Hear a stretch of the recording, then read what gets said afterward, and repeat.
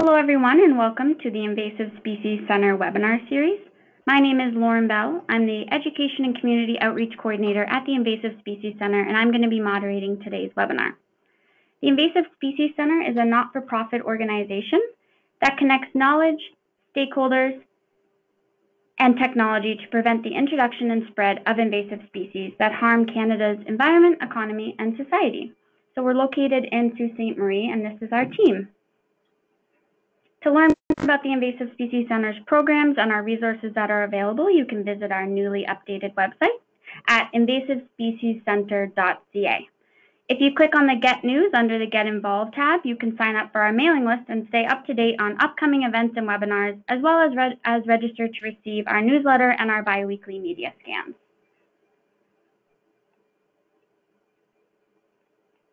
Today is the 5th webinar in our 2020 series that will be featuring a new speaker and a new topic each month. So if you're interested in checking out some of our past webinars in this series or our other program webinars, you can check out our Invasive Species Centre YouTube page. This webinar is being recorded and it will be available on our YouTube page once we've concluded. The next webinar in this series is titled Ontario Invasive Species Enforcement Update with speaker Brenda Koning. And this is happening on September 15th at 11 a.m. Eastern Time. You can register for this webinar by going to invasivespeciescentre.ca. So before I pass it over to our speakers, I just wanted to go over some logistics for today's webinar. We hope to have some time at the end for questions. All attendees are currently in listen-only mode, so if you do have a question, please just put it into the question box found on the side of your screen throughout the presentation. We do have a lot of listeners on the webinar today, so if your question's not answered, still enter it into the chat box and we can reach out following the webinar. Or you can also send your questions to info@invasivespeciescentre.ca, and I'll be putting this information into the chat box as well. Today's webinar is titled Forests Under Attack, the Management, Dispersal, and History of Gypsy Moth in Canada, with our speakers David Dutkiewicz and Taylor Scarr. David is the entomology technician at the Invasive Species Centre and has worked at the Great Lakes Forestry Centre for 11 years in the field of insect diagnostics. David earned his master's in environmental science at the University of Guelph, studying forest disturbances caused by emerald ash borer. Our second speaker, Taylor Scarr, is Taylor Scarr. Taylor is the Director of Integrated Pest Management Division with Natural Resources Canada, Canadian Forest Service, and he's located at the Great Lakes Forestry Centre here in Sault Ste. Marie, Ontario, where he oversees a team conducting research in insect ecology, genomics, taxonomy, population dynamics, detection and monitoring, management, and insect rearing. Taylor holds a PhD in forest entomology and a Bachelor of Science in Forestry, both from the University of Toronto. He has authored or co-authored over 45 scientific publications, plus innumerable reports, presentations, and workshops. I'd like to welcome both of our speakers, and I'm now going to pass it over to David.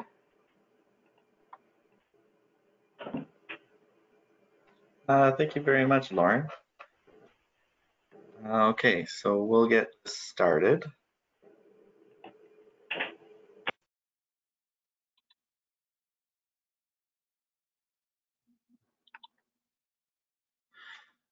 So just a brief discussion on what we're going to be talking about today. We're going to discuss a brief history of the gypsy moth and how it actually ended up in Ontario. A distribution of gypsy moth throughout Ontario. We're going to also touch on the identification, and then Taylor is going to talk about the biocontrol agents and the management of gypsy moth.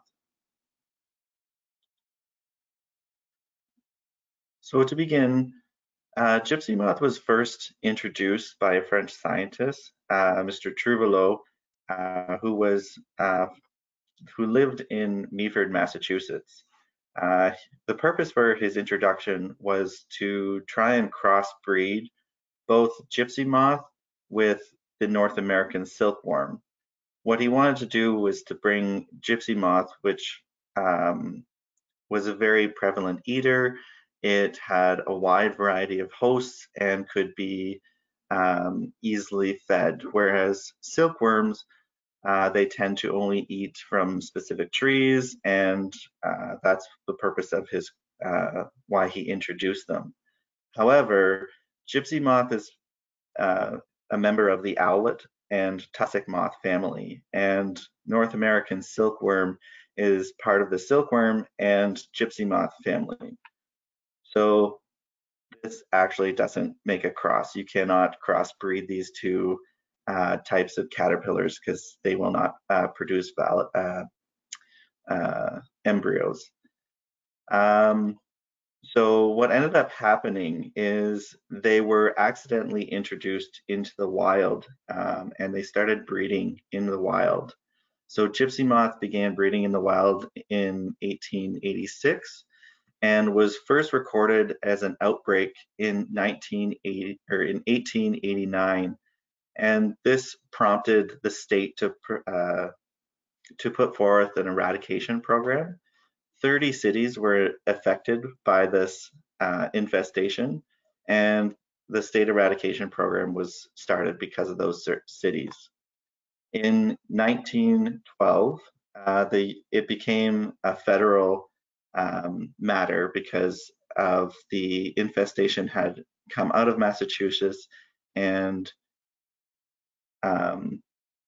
they had to produce a quarantine around Rhode Island, New Hampshire, as well as Vermont and Connecticut, and it spread from there. In 1923, the creation of a barrier zone was created, which was from Canada to Long Island, and this was treated with insecticides in order to stop the western spread of this invasive species. This program was terminated in 1941 because of they were able to find reproducing gypsy moth within the barrier zone, so they ended that that program. In 1951, 600,000 hectares was defoliated, and this is when DDT was actually introduced and started spraying. In 1958, they actually knocked back the population to about 50 hectares of defoliated area. So DDT worked really well.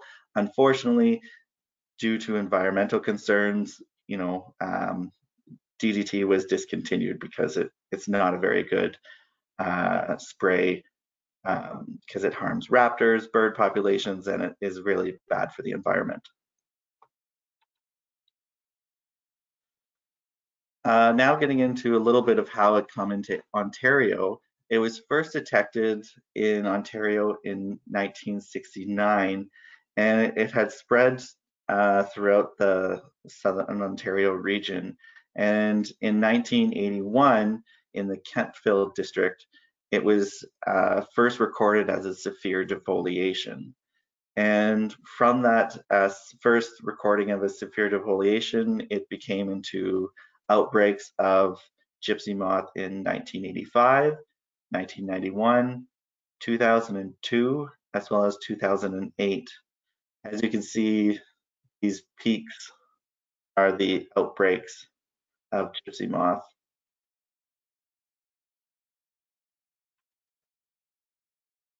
Currently, this is the regulated area that the CFIA has regulated for gypsy moth in Ontario. It spans from Sault Ste. Marie all the way out to Sault Ste. Marie in Ontario, all the way out to Nova Scotia and PEI, Quebec, as well as New Brunswick. This is a map of Burr Oak's range. So as you can see, throughout Southern Ontario, the gypsy moth has pretty much got to all the areas of Burr Oak. However, in Western Ontario, there's still, where gypsy moth is not present, there's still areas where gypsy moth can potentially expand to. So that's why the CFIA, as well as other organizations, are trying to prevent the spread of gypsy moth further. A little bit more about the distribution in Ontario. In 2009, this was the distribution, or 2019, sorry, this was the distribution in Ontario with 43,000 hectares of defoliated area in Southern Ontario, with the main corridor being from Niagara to about the Grain Banks area.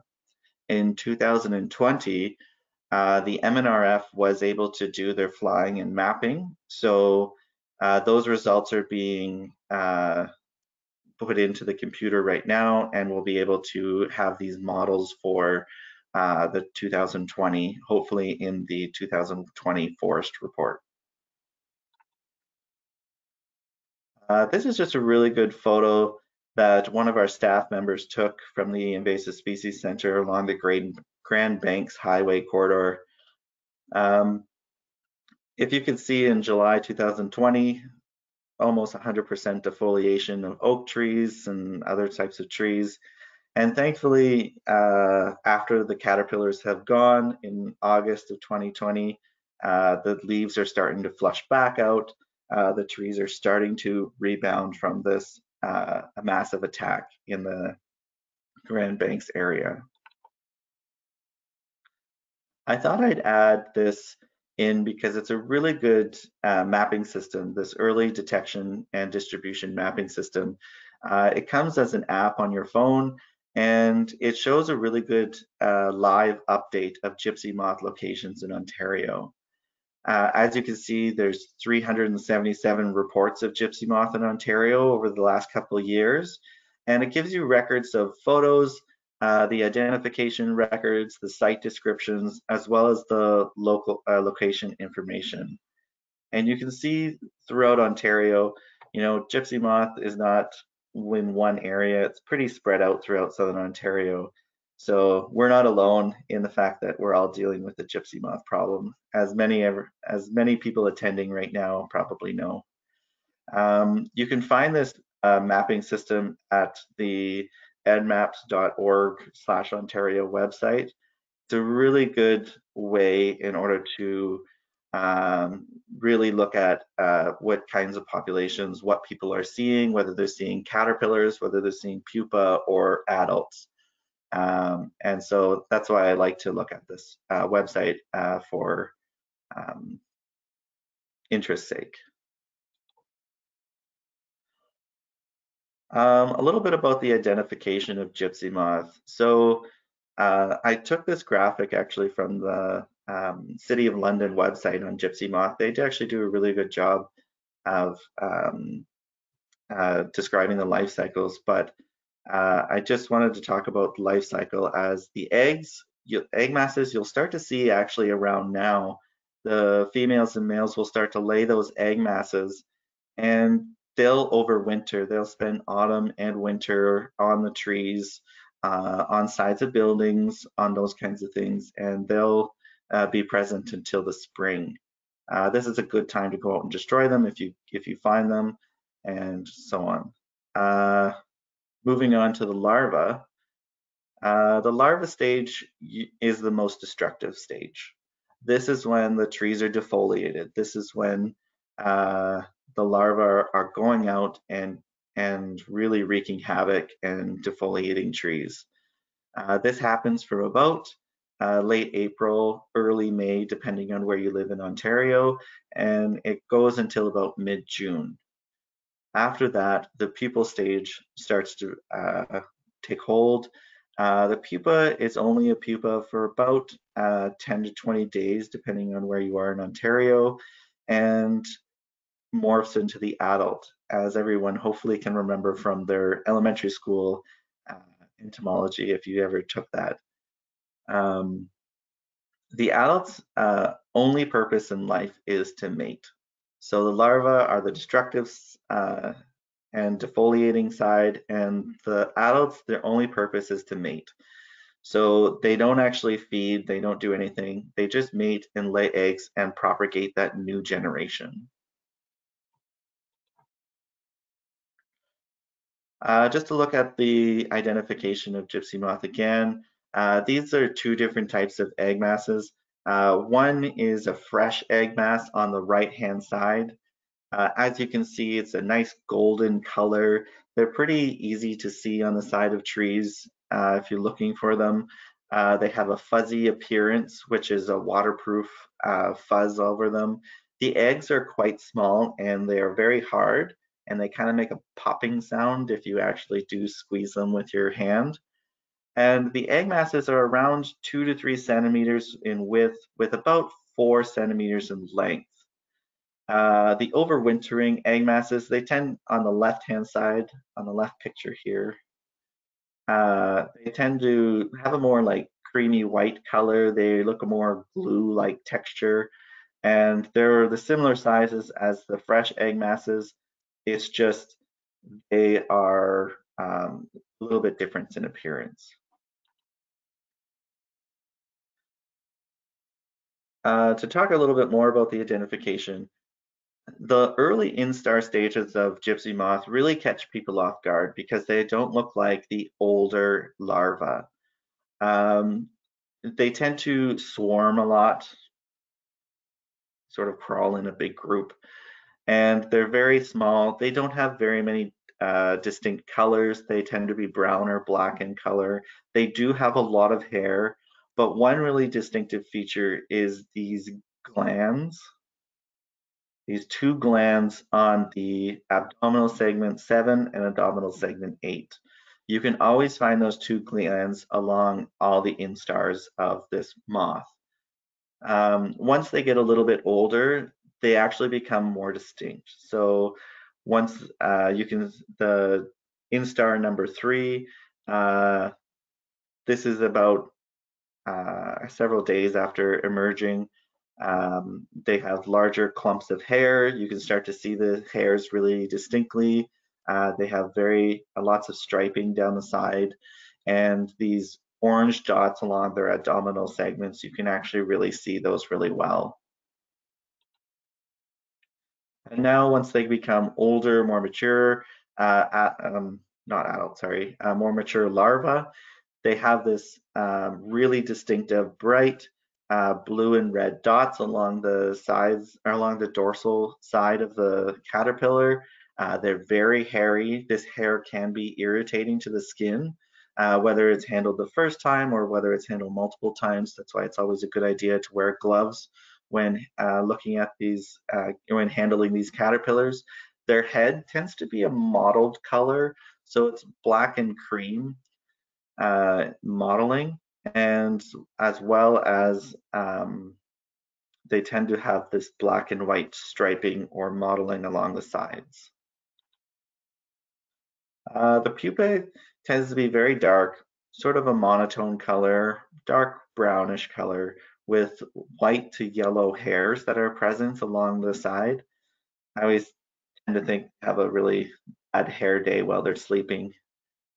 Um, so you can easily find them. They tend to shelter themselves in areas of like bark cracks and crevices and things like that, and clumps of leaves, but they also like to hide in human structures like shed overhangs, eavesdrops, and around door molding and things like that. On a side note, I live in the country, and so I'm able to go out, and I have lots of oaks in the area, and I'm able to find the gypsy moth around my place, and I find that the best way to get rid of them is I just feed them to my chickens, and they have a field day. They actually really enjoy them, so that's how I tend to get rid of them, but that's just a side note. To talk about the females just a little bit, the females are flightless. Their only job is to reproduce. This is a pretty old female, so you can actually see kind of where the eggs are. You can see almost like individual eggs. That's a museum specimen, so that's why you can sort of see a little bit through it. But their only purpose is to lay eggs.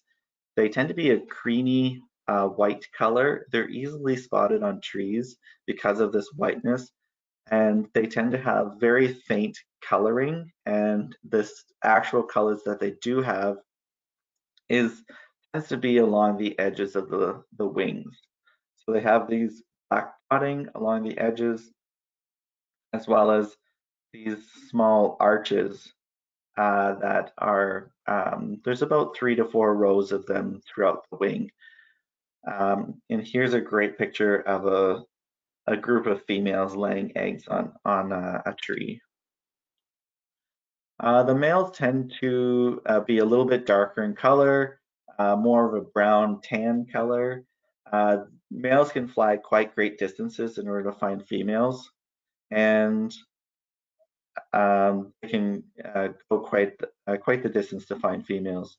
Their forewings have a wave-like pattern, as well as these dark arches that are found. They're pretty distinct. You can see them on this photo as well, these little dark arches there. These are the males here, and that's a female in the background. Males will tend to have really frilly antennae um, to detect any pheromones that the females will give off. So that is how to identify gypsy moths. Just a little bit more information about me if you'd like to contact me. This is my email address, and I'm going to send it over to Taylor now.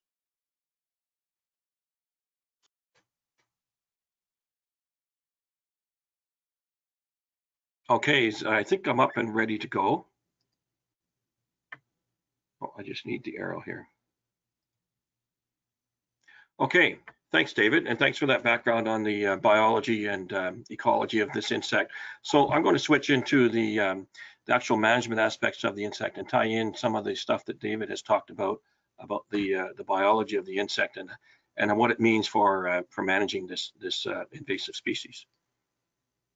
So it's all about how to get to know this insect and taking that biology and finding out how best to manage for it. David showed this graph, but I want to repeat this by indicating that we are in an increasing population, it appears, this year. We're waiting for the maps coming from the Ministry of Natural Resources and Forestry. But we're not at the same level that we were probably in the original invasion waves of 1980s and early 1990s. So those were two invasion waves where those peaks were in 200 and some thousand and over 300,000 hectares of defoliation. So this is now sort of an equilibrium where populations rise and then collapse, rise and collapse, almost always going to be at a lower level than the original invasion waves of the early the mid 1980s and early 1990s. So put that in perspective, this is 2015, showing just over 750 hectares of severe to moderate to severe defoliation in southern Ontario, and the same thing in 2014, where it was concentrated near Sudbury and a little bit near Parry Sound. So this insect is across the range of oak, as David described, in Ontario, except for the far northwest between Thunder Bay and the Manitoba border. But it has distributed itself throughout the range of oak elsewhere, which is its primary host. Perspective on the US, you'll hear a lot in the US about the Slow the Spread program. So that is the leading edge program that is designed to, as it says, slow the spread of the insect into new areas, because whenever you get this insect, there are quarantines imposed by regulatory bodies to restrict the movement. We in Canada don't have a slow the spread program, probably because for the most part the insect is already distributed in the range of oak, its primary host. The area in the pale brown or orange is the quarantine zone in Canada that the Canadian Food Inspection Agency has to restrict the movement of this insect from people moving infested material. But it isn't an active spray program like they have in the US, where they do intensive population monitoring and they treat the leading edge with bacterial insecticide BTK. They do pheromone releases and they have been effective at slowing the spread of that insect into new areas. So it is a good example of a slow spread program, but the same situation does not apply in Canada.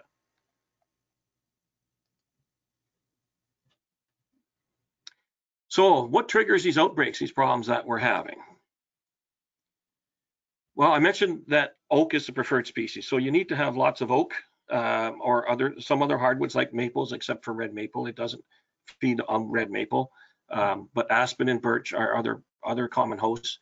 It does well on white pine, and I've seen outbreaks in Toronto on blue spruce, and I've seen it in north of Parry Sound, Magneto area on jack pine. So it does feed on some conifers as well.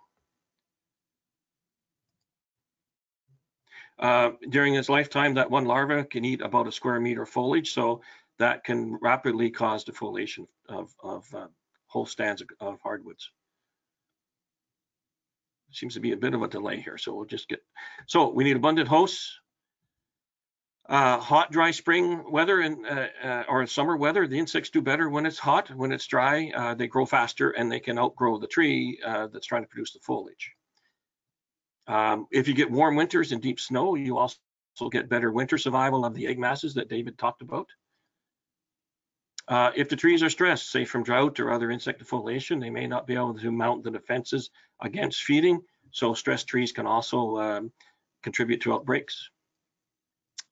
And interesting enough, if you have a period of low defoliation and low abundance, what happens is the hosts lose they're not primed anymore for defoliation. Their defenses are not primed. The predator populations can go down, the parasite populations can go down, and the disease abundance can go down. So if you have a period of low defoliation and low abundance of those natural controls, something then triggers that insect to be able to escape those natural controls and take off and go into outbreak. We don't really know what that trigger actually is. We know in this list of things, this is what is necessary for the outbreaks to occur, but we don't actually know what the trigger is that says this year in particular, for example, is going to be the year that it goes into outbreak. But it's probably several of these things working together that allow the gypsy moth to escape its natural controls and go into an outbreak. One of the other things that drives outbreaks, I mentioned the prevalence of diseases. So there's a fungus introduced from Japan. There is no common name for it, so the Latin name is what everybody uses, Entomophaga mimega. Most people just call it Entomophaga, which means insect-eating fungus. And this fungus was introduced to North America. It causes widespread mortality. The caterpillars die, they get brittle, they drop to the ground, and then the spores of the fungus overwinter in the soil. And then that means that those spores are available for the next time that the weather is appropriate for this fungus. This fungus does particularly well in cool, wet spring or summer weather, and it proliferates and causes the large die-offs of gypsy moth caterpillars. This is a bit of interesting history here, interesting for me anyhow, was in that the Entomophaga release was originally around 1910 in North America by US authorities trying to introduce this biocontrol agent. Nobody saw much of it after that. It didn't seem to be prevalent. And then in the late 1980s, early 90s, Cornell University and others started to do some releases of Entomophaga again. And they went out and found the disease was not necessarily where they'd done the releases, but elsewhere. And nobody knows how it got there, if it was actually from the releases or from the 1910 release, or if it came later. But it did become prevalent in the late 80s, early 90s. And it coincided with this 1991 eruption of Mount Pinatubo in the Philippines, which is something like the second largest volcanic eruption of the 20th century. And it resulted in at least 2 years of cool, wet summer weather, and the fungus just did very well and was able to spread across much of the native range, much of the new range of gypsy moth in North America. And also scientists, including ones at the Canadian Forest Service, would take soil from those areas where the fungus was and move it to new areas. The spores would come out and affect the caterpillars. There's also a virus that attacks gypsy moth. It's specific to gypsy moth, and it kills the caterpillars. And you can see on these slides where the virus is leaking out of the dead caterpillars because it liquefies the internal organs and muscles of the caterpillars. Then it leaks out. Other caterpillars crawl across, get that virus on them, and they become sick and die. When you see this inverted V, that's usually a sign that the caterpillar has been killed by the virus.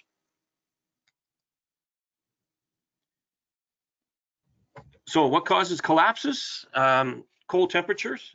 The insect eggs are cold tolerant to about -20, maybe -25. So if the temperatures get below that, then you can get significant egg mass mortality.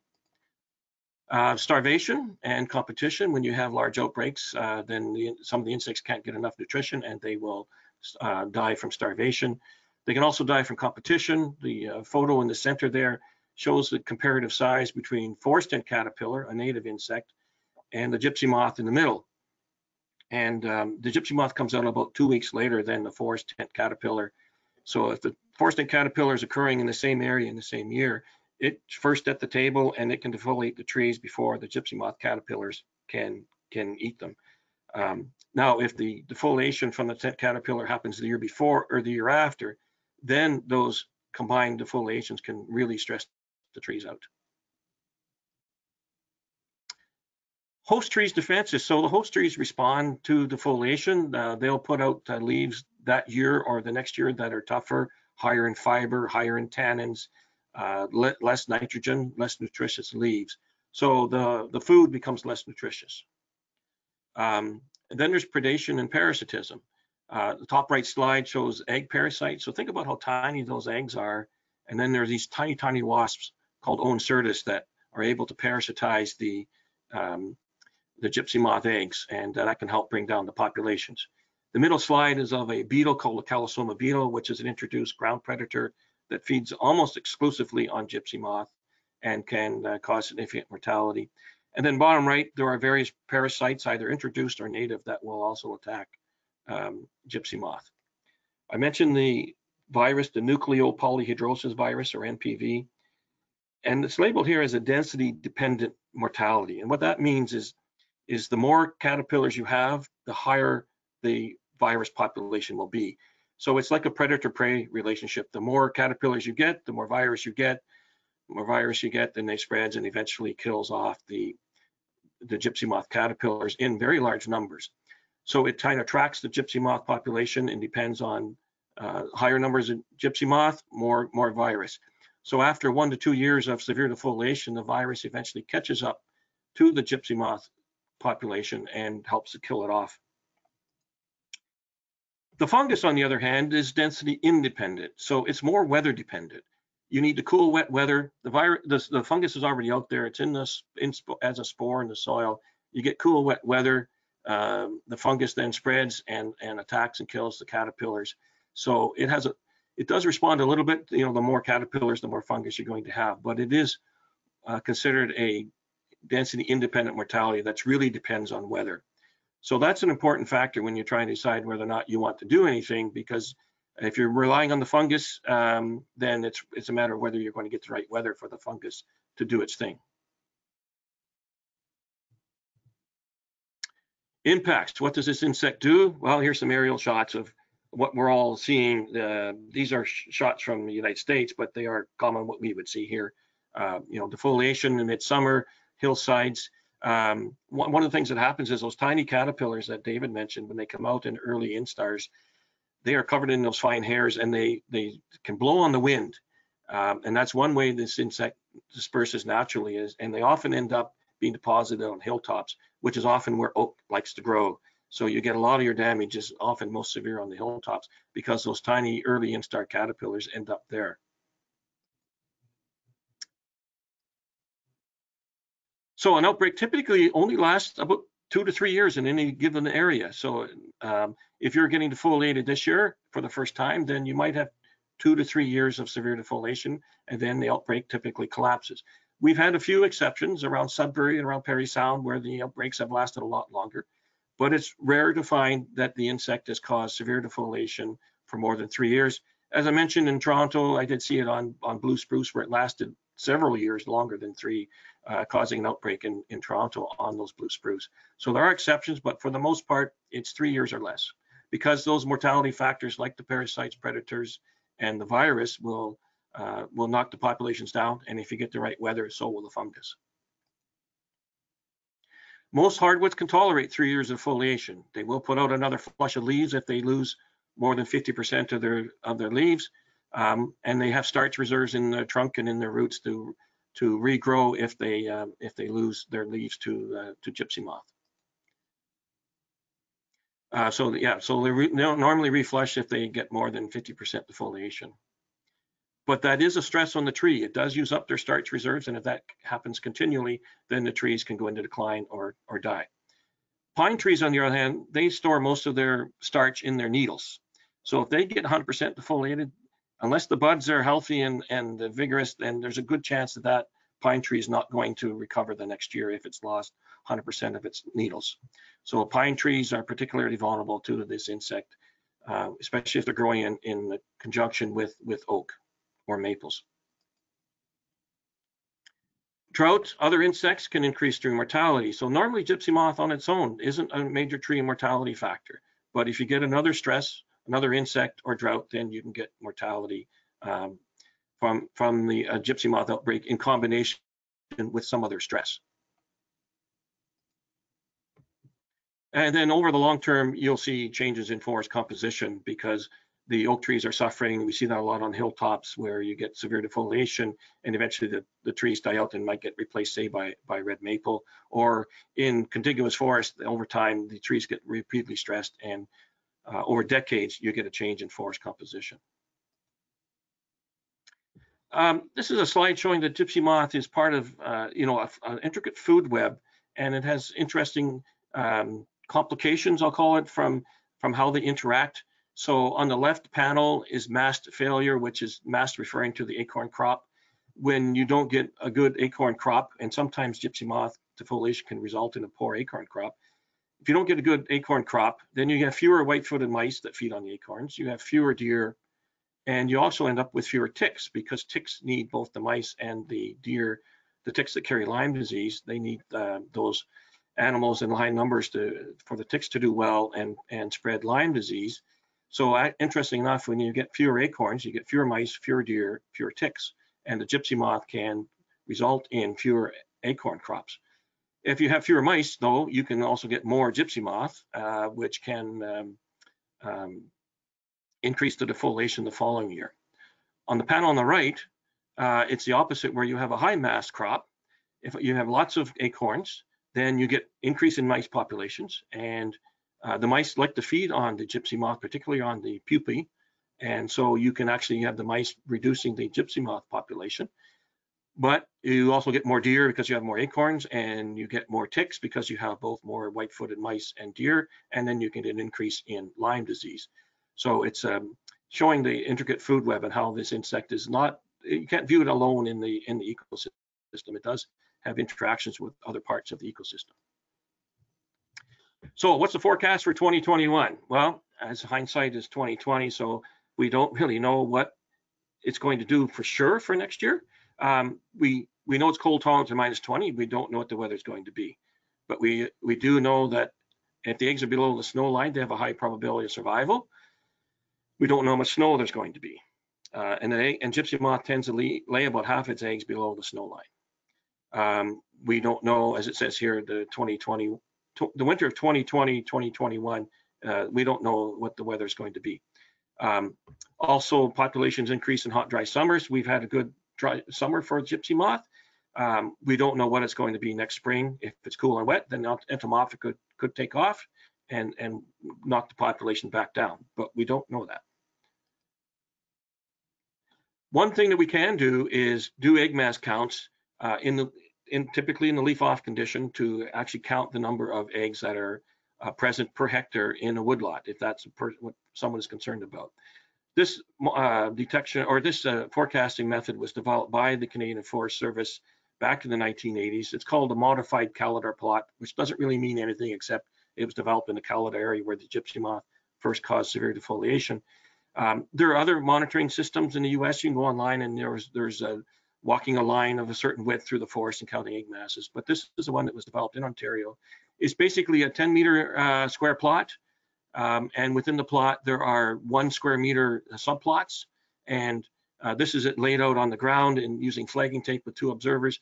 This person here is counting the egg masses within the 1 meter square plot, and this person is counting all the egg masses that are visible above ground. The slide on the right shows a typical gypsy moth egg mass that probably contains up to 1,000 eggs. Smaller ones that are about the size of a dime, they contain maybe a couple hundred eggs at most. The larger ones, the size of a toonie, then they can contain up to 1,000 eggs. You count only the new eggs, as David was talking about. You count the number of eggs on the ground in those 1 meter square plots, and you multiply that by 1,000, and you take the number of eggs that you see above the ground with binoculars, multiply that by 100, and that gives you the total egg masses per hectare. And there's a nice little predictive formula here that says if you get more than 1,236 egg masses per hectare, you're going to get moderate defoliation, and if you get more than 6,000, you're going to get severe defoliation. Moderate defoliation is around 50% defoliation, which is what most observers would see. Most people don't see defoliation that's less than 50%.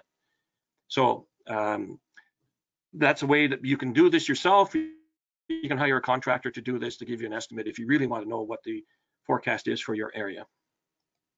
Municipalities do this, cottage associations do it, and the province has done it in the past. So moving into insect management program, what's it all about? The slide on the right shows a BTK spray on the left and one on the right where the trees were defoliated.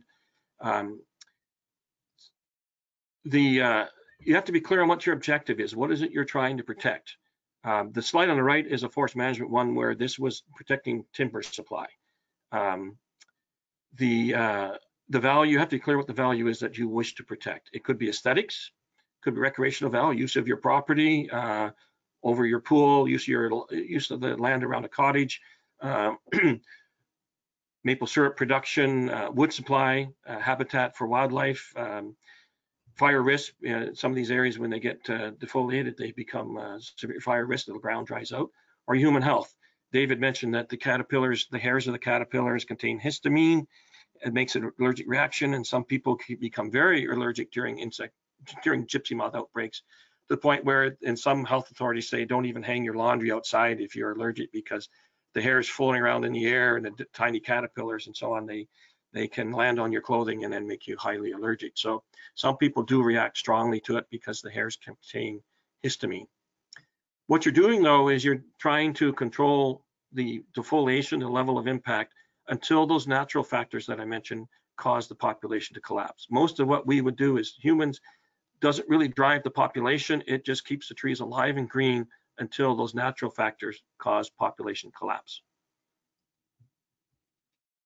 What are some of the tactics available to you? It depends on whether you're talking about individual trees, ornamentals, yard trees, or if you're talking about woodlots, cottages, or the contiguous forest where you have much larger land base. You can do physical removal. You can use an insecticide.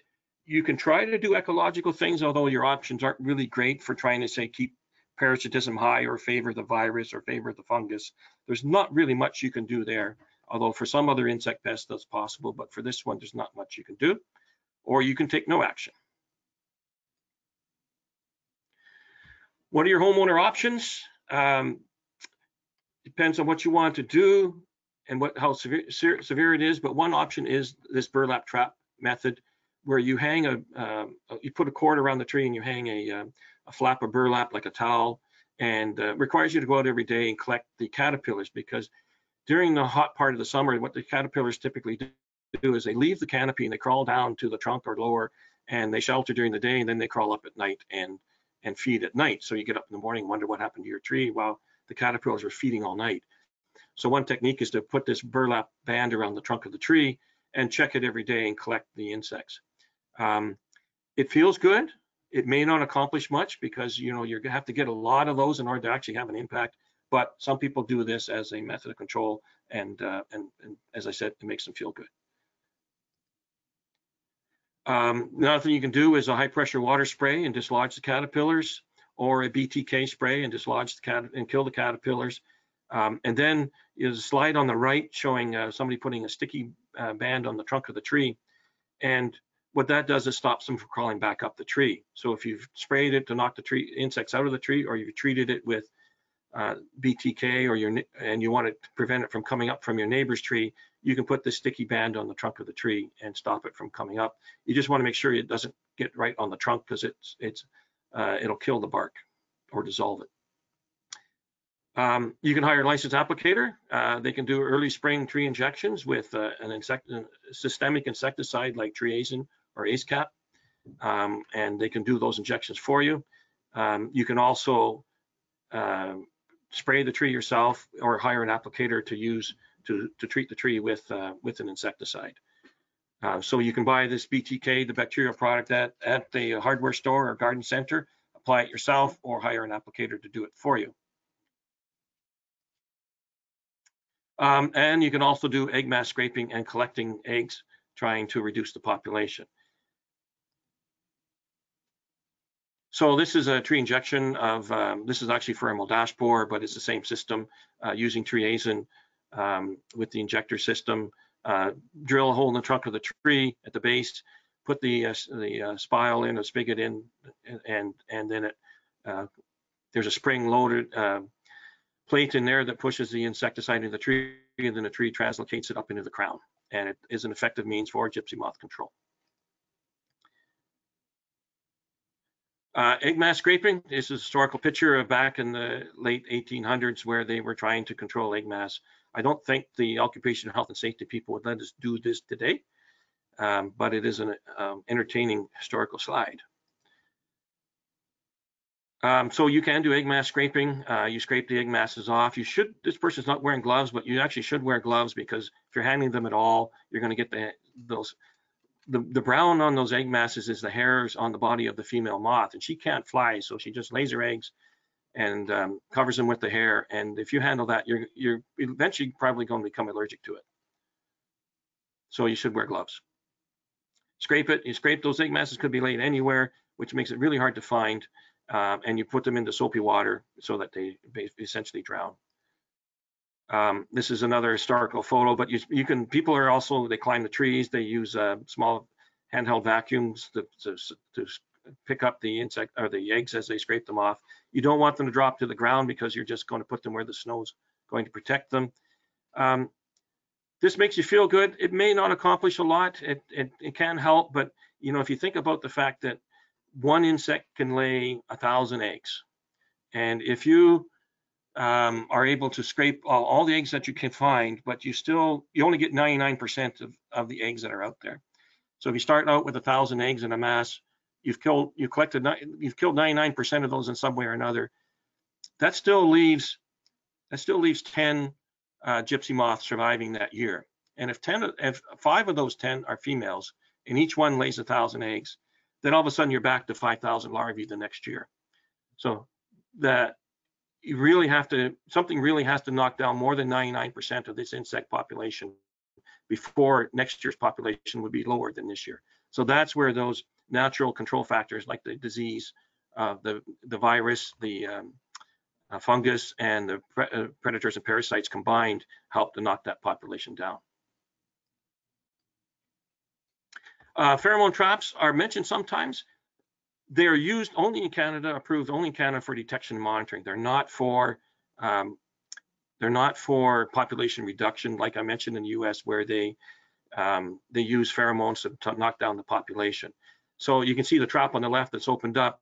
You know, that trap would quickly get saturated in a high population, and you wouldn't collect enough of those males to stop them from finding females. And one male can mate with more than one female. So the pheromone traps are not that effective at trying to reduce the populations, and are not approved for that use in Canada. In order to use a pheromone for population control, it has to be registered with the Pest Management Regulatory Agency, and that hasn't happened in Canada. In the US, when they use pheromones, it's these little flakes that are impregnated with the pheromone, and they spray them from an aircraft, and there's so many of them out there that the males just get confused and they can't find the females because there's pheromone everywhere. It's like being at a party where it's all full of Axe body spray, and you can't that's all you can smell. And so the males exhaust themselves trying to find females because the whole area is inundated with the pheromone. But that's not used in Canada.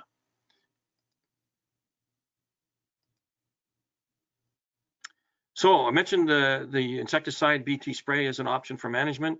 This is a hardwood stand in Southern Ontario. You can see the sprayer on your left and the no sprayer on the right and in the background. A little bit about BTK. Again, the objective is to keep trees alive. It's not driving next year's population. It's much as keeping the trees alive and green until the natural controls can knock the insect back down. BTK is a bacterial insecticide. It stands for Bacillus thuringiensis kerstaki. Thuringiensis is the name of the area in Germany where it was discovered, and Kerstaki is the subspecies where it was identified in Japan, showing that it kills caterpillars. It's specific to the larvae, moths, and butterflies. It doesn't affect other insects. It doesn't affect beetles. It doesn't affect mosquitoes or black flies. It doesn't affect bees or wasps or their kin. It only affects the larvae of moths or butterflies that are out feeding at the time and get a lethal dose. It must be ingested to work. It must go into an alkaline digestive system. We have an acidic digestive system, so it doesn't affect us. And so the caterpillars and moths and butterflies have an alkaline digestive system, and that's the only way it works. Because of its safety, there is no buffer zones required next to water or next to other properties, and it's one of the few insecticides that's approved for organic farming.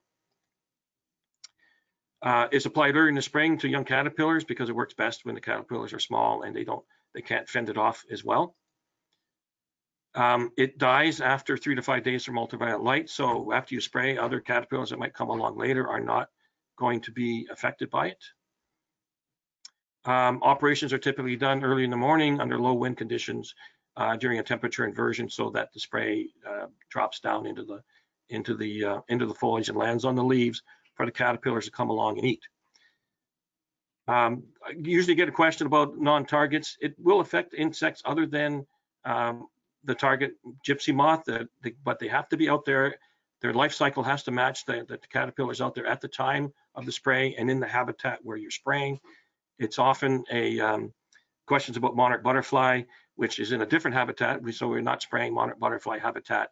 And usually the spraying for gypsy moth is done before the monarchs have arrived from the south and started to lay eggs and have the caterpillars out there. This is a spray with a product called 4A48B, and it's usually a double application. So you spray it twice because you want to get the early hatch eggs and the later hatching eggs. And here's a quick picture here of how this insecticide actually works. And the thing to look at is this tetrahedral crystal on the top right. So that's what the bacteria releases when it's inside the insect stomach, and it only dissolves in an alkaline stomach system, and it perforates the stomach wall. It releases a toxin that perforates the stomach wall. So if this goes into an acidic digestive system, that protein crystal doesn't dissolve, it just passes through.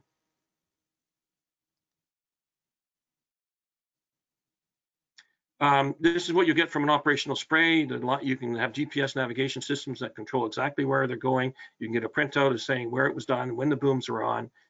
There's navigation systems here with a light bar telling the applicator where they are, with a map of all the areas that are being treated or not treated, the booms on, booms off. The spray is about 1.5 liters, like a bag of milk that's cut up into very fine droplets using this cage that spins in the wind on these fins. And the spray comes out and it's spread over, 1.5 liters over a hectare of forest. And you can spray by helicopter or fixed wing aircraft. A little bit about this virus product that is specific to gypsy moth. So researchers in the US and in Canada developed this as an insecticide. In Canada, it's called Dispar virus. In the US, it's called Gypcheck. It's a powder of dried up caterpillars that are infected with the virus and killed, and then basically turned into a powder that is used to treat gypsy moth. It is specific to gypsy moth, doesn't affect other insects. Canadian Forest Service has licensed it to Silvar Technologies in New Brunswick. It's a niche product that is used in areas where you have a species at risk, like an endangered species that might also be exposed and affected if you're spraying an insecticide, because the virus product only affects the gypsy moth. It has to be applied in the early stages because it has to spread and amplify in the caterpillars. Unfortunately for us, it's currently not available, but it may be available in 2021. Silvar Technologies is trying to take this dry product and turn it into a liquid formulation and have it available, but I'm not sure if it's going to be available or not. We will see. It is more expensive to apply, it's trickier to apply, and it needs to be applied under the direction of the Canadian Forest Service. So if you're looking to do this kind of work, then you need to contact us unless the new label comes out and says you don't need to, but the current label says it needs to be applied under that direction. It's a delayed action and must be amplified in the caterpillars in order to work. So you don't spray it today and go out in the afternoon and say, oh, why are the caterpillars still alive? It takes several days for it to work. Finally, a couple more slides here just to finish up with the economies of scale with you're doing an aerial spray. The more landowners you have together, the cheaper the cost is for the fixed cost, like getting the aircraft there. There's also logistics. The closer your woodlots are together, the longer your spray lines, the less discontinuous they are, the cheaper the cost. So groups can pool their resources and work together to hire an aerial applicator. And there's a fact sheet available on this. Now it's not too early to start if you're thinking of doing something. You can hire turnkey consultants that'll do this work for you and organize it all for you if you wish. It's important to check references and past performance and make sure you've got a reputable operator to do what you want them to do. And this is all very highly regulated by the Ontario Ministry of Environment, Conservation and Parks under the Pesticides Act to make sure everything is done properly and safely. And the applicators are licensed that way, and they do know what they're doing. Just repeating the David slide here of showing that whatever you're doing, you need to match it to the life stage of the insect's life cycle. Finally, take-home messages. This is a non-native insect, but it's behaving more or less now like a native species that has periodic outbreaks in Ontario. It can be difficult to predict next year's infestation. So if you're trying to decide whether or not what to do, it depends on your desires as a landowner. What are your objectives? What are your tolerances? What's your tolerance for risk? It's like an insurance policy in that we don't know for sure what's going to happen next year. Some people will want to take action and say, I don't want to have that defoliation. I don't want to have that nuisance. Planning a wedding, I can't have that outdoor problem. Or some people say, well, it's okay. I'll just deal with it and let nature take its course. It's up to the landowner decide how they want to deal with it. There is an effective, safe product, BTK. It's available to use if you wish. And that's it for me. I'll hand it over to Lauren. Thank you. Great, thank you, Taylor. We are almost at our time limit, but I'm going to save some time for questions. We do have a lot of questions coming into the chat box. So we do welcome you to reach out to the Invasive Species Centre directly with your questions as well, as we will not get to every question during this webinar. So if you are interested in sending emails directly, you can send them to info@invasivespeciescentre.ca. You can see the email on the screen there. But we do have time for a couple questions. So the first question that I'm going to ask is, are there certain bird species that eat gypsy moth?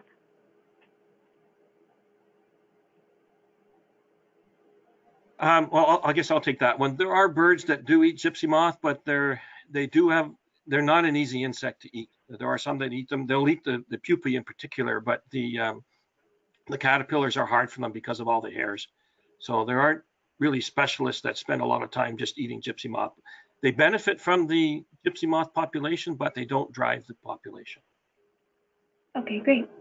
The next question is, I've noticed that new egg masses this year seem smaller than last year's. Is this a hopeful sign regarding next year's outbreaks? For example, that the adult females were under stress when laying their eggs?